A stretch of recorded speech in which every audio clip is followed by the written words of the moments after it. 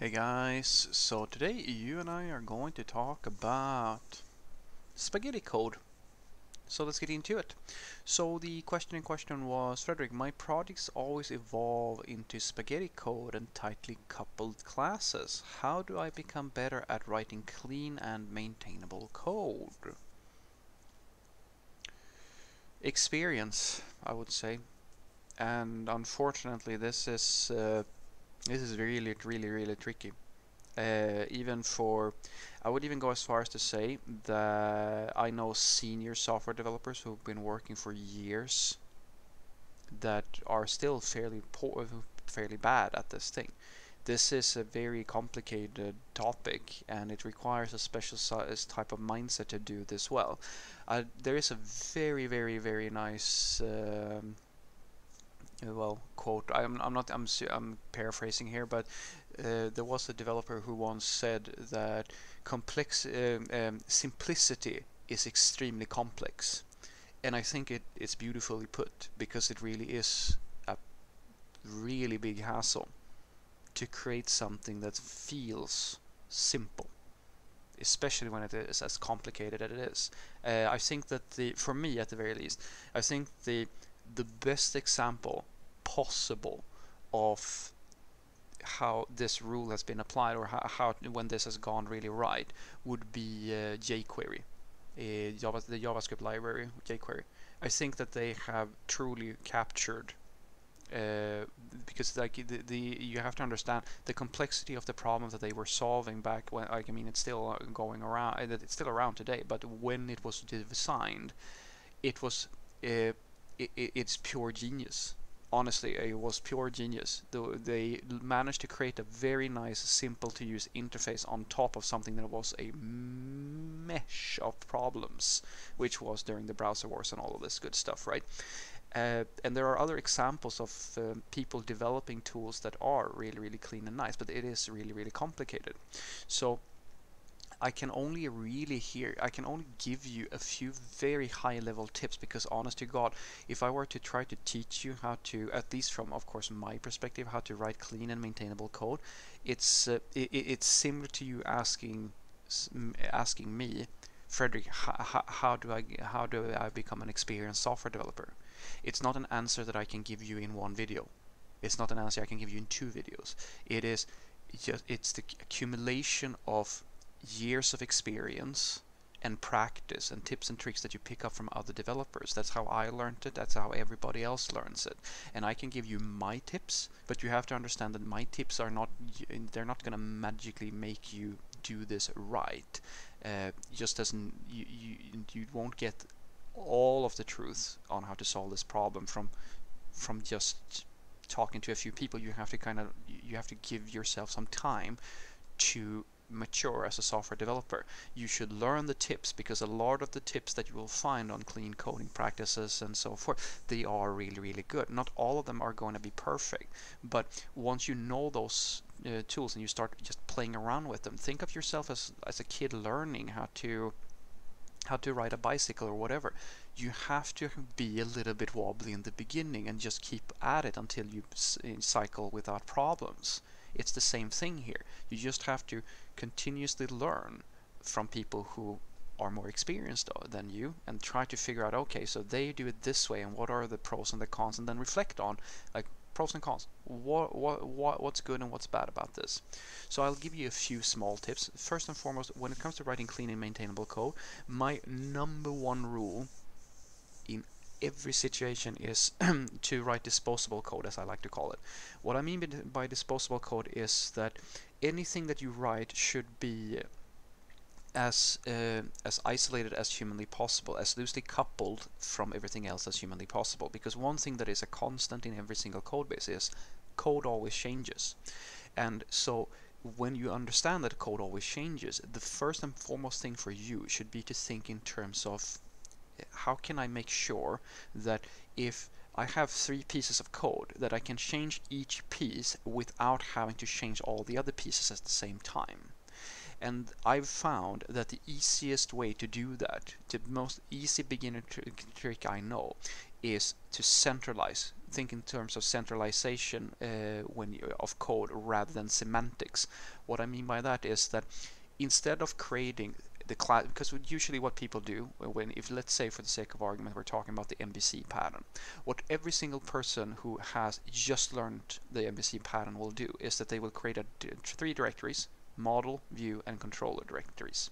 And then they will start splitting out their domain models and their domain logic over all of these three. So they will put the user model in the models directory, the user pages or whatever in the view directory, and then the user controller, of course, in the controller directory. I tell you, don't do that. Think in terms of libraries instead. In other words, do not create an MVC, like the hierarchy of MVC in terms of folders, because the thing is, just the folders is not the thing that makes something MVC. It's just how you place your code. Take all the user-related logic, everything that is related to the user model itself, put that in a library. Put it in the user library. The reason why you should do this is because now you're centralizing all the code. Everything that is coupled now lives in that single module. And if you think about that, that is actually how you are yourself. You're consuming all of the third-party packages that you use in your project. Every single person who distributes it, who works in open source and publishes as a package, works in this fashion. They don't force you, usually at the very least, to download a bunch of code from different places. They put it together and create a nice little library that you can depend on, and where everything that you need exists that is related to that library.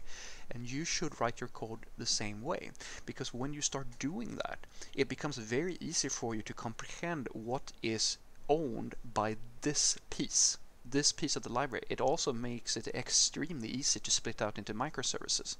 If you have all your user logic in a user package, well, all you really need to do is to slap a network interface on that and put that in a server, and all of a sudden you have microservices, or you can create a service out of that thing when the project grows. But honestly, if you get really good at this modularization thinking, the scale that you can get a monolith up to is enormous. I've found more often than not that the reason why the monolithic application structure doesn't really scale all that well, it has more to do with that people don't really adhere to this rule. They're spreading their logic all across the entire project, and that creates a lot of confusion, and you have problems with code discovery, which is a big problem when you have large systems where you re-implement things in multiple places, so you have different versions of things in different places because the code base is simply that big. And when you start thinking in terms of these tiny modules, another thing that I've found that to be really nice is that when the project grows even further and you have more people joining in and you talk about code ownership, well, the next thing for you is to discuss, okay, who owns what packages, or who owns what modules. And then you can put those modules or those libraries, packages, call them whatever you want, right, into a team directory. You can even scale it, as I said, like this. It's a structure that keeps on working regardless of how big your system gets. It's as long as you are really good at grouping the libraries into specific folders and packages, it can grow to any size. It really does. You think about it in a silly way. It's kind of like you're thinking about CSS and the DOM model. No, what was it called? The visual model in CSS, where like you're basically just dealing with a box. It's a box inside of a box inside of a box. It's the same thing with these packages. You don't have to think about that all that much. You just have to identify, okay, this is my domain model for a user, this is my domain model for a product, for an order, for whatever, and simply put those things in a directory. That's all you really have to know about. And you automatically create a situation where you know now that nothing that the user is doing should exist within the order module, or vice versa. And if they need to talk to each other, or they depend on each other, you need to have interfaces between them, or you need to have services or exposed logic where you take in the user model into the order order function or whatever. You don't group them. You don't create a situation where you tangle them together, because they are completely separate things and should live in their own packages. So what I want you to take away from this is that there's no universal way to figure out how to write software that does not turn into spaghetti code. And you should understand that it takes a while before you get good at this stuff. It's really comes down to practice and experience and learning from people who have tips to give away. My tip to you, if I can only give you one, is to modularize all the things. Put everything into a module and keep these modules clean. Usually it's a very good thing to modularize things based on domain entities, so users, products, orders, payments, whatever, like it doesn't really matter. And then treat everything as a package. Treat it just as if as an open source package, even if it's in your own code base. Centralize everything in the same module, and the rule is very simple. Everything that related to that specific entity or that concept exists within that module. And if you realize that you need higher levels of abstraction, maybe at the team level or something like that, where you have things that are very coupled, put them together. Just add another layer and have base modules that then go into a higher package, and then that can go even into a higher package. This is probably the easiest way for you to write very disposable code, where it's easy to change one thing without having to understand all the other things and affecting everything else. And it is probably one of the easiest ways to create the loosest coupling.